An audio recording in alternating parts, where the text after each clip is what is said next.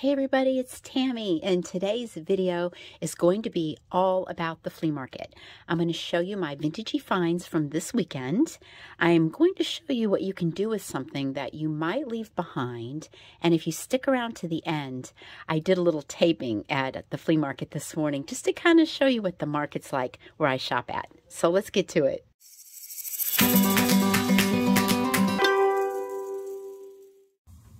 Let me begin with these little darlings. Aren't they the best? These were $2. They are so sweet. I have a vintage Christmas collection of little angels playing musical instruments and little choir boys singing, and these little guys just fit right into that. I just love them so much. They are so sweet and very, very dear. And then speaking of collections, gosh, do you guys have a lot of collections? I mean, is it only me? I just seem to collect everything. But for like the past 20 years, I've picked up at the flea market, and really you can't, I don't get that lucky that often, so I don't have a lot of these, but I find these vintage turkey salt and pepper shakers. These are Japan. They're lightweight. They're beautiful. Isn't this female turkey pretty? Just so unusual. And so these will go into my vintage turkey salt and pepper collection, and I'm going to pack them up, clean them up, and pack them up for next year, and I look forward to bringing them out.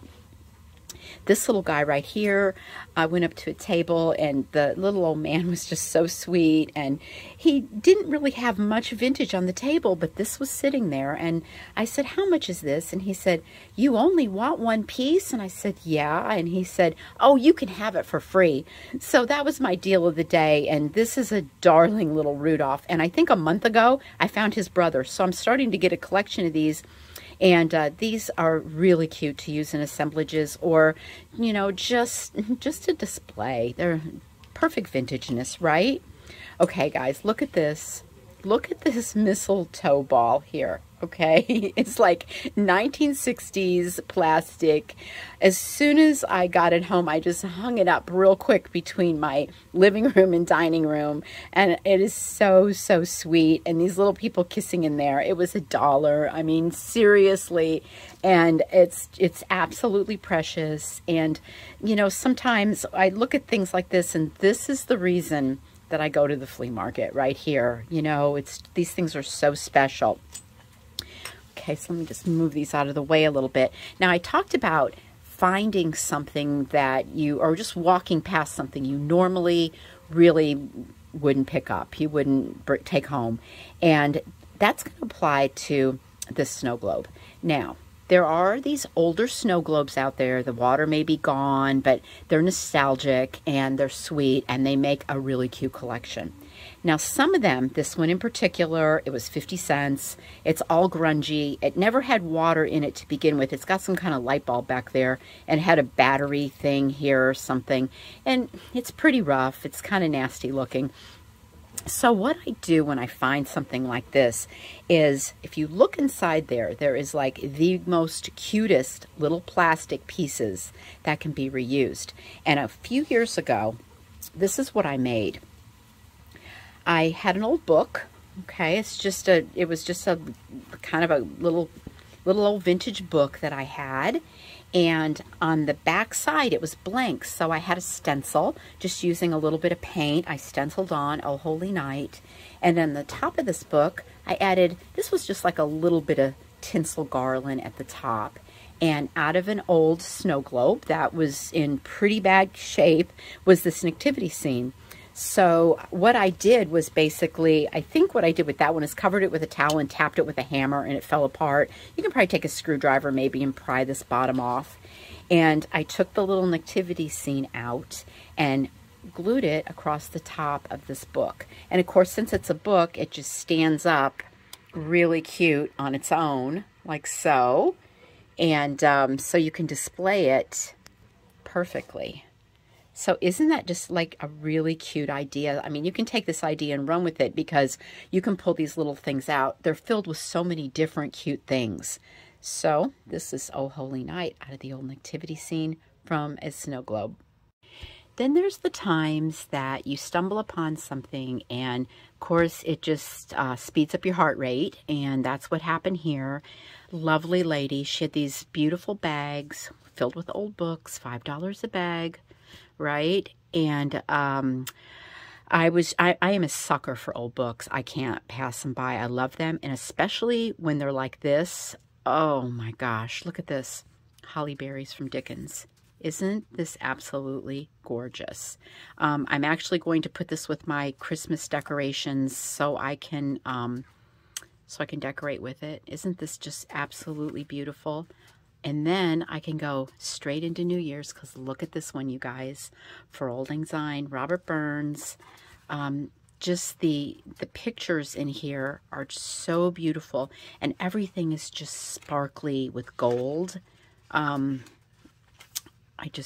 absolutely think this is so beautiful. Just so beautiful. And this is Happy Days, Roll Onward, Leading Up the Golden Year, a Tennyson calendar for 1908.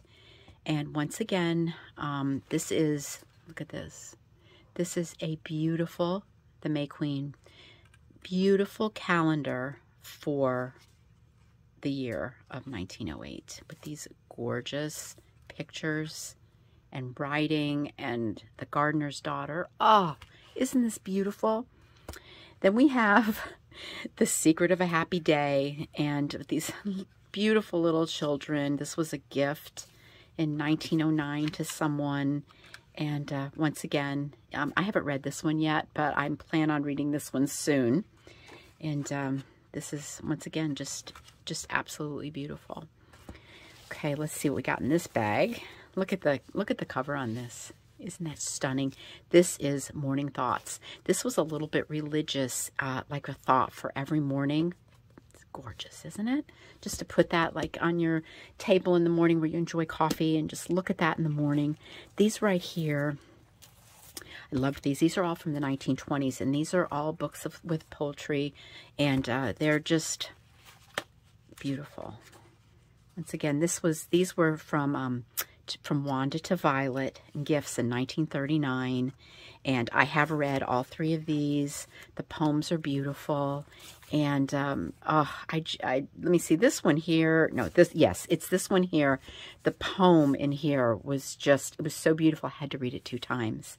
So this right here was probably my favorite thing I have found in a super long time. I mean, this is like totally special. And a lot of you have asked me about where I go to the flea market. I'm going to consider myself lucky because I live out in central New Jersey. I'm by the Jersey Shore, and we do have a flea market that has been here like I don't even know how many years. It's just like been here forever. It's an outdoor market. It's Friday, Saturday, and Sunday only, and weather permitting. I mean, unless there's a blizzard, you know, it's like usually going on, and they have everything from like dollar store closeouts to people come with their household things. There's estate sale cleanouts, and there's a lot of vintage in between. And so this morning I put together a little slideshow for you of the market, and I hope you enjoy the tour. And I'm going to see you soon because I've got another Christmas project that I'm working on that I want to share. So you guys enjoy your day, and I will see you soon.